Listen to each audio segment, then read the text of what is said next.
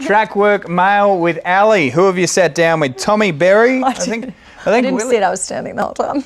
Okay, it's really the nuance we didn't need. Let's have a listen to Tommy.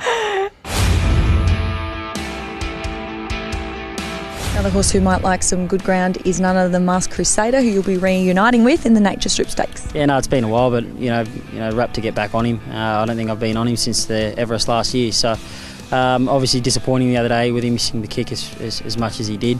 He's been known to miss the kick on occasions, but not by that far.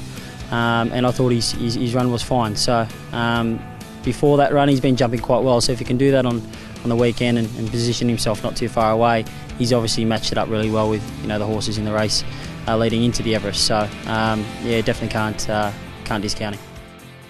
Thanks to Tommy Berry. So here's the market for the Nature Strip Stakes. Lost and Running at $2.60, Marzu $4.20, Private Eye $5, Eduardo at $7. Standing up, sitting down, you can do it all, can't you, Ali? Who are you tipping?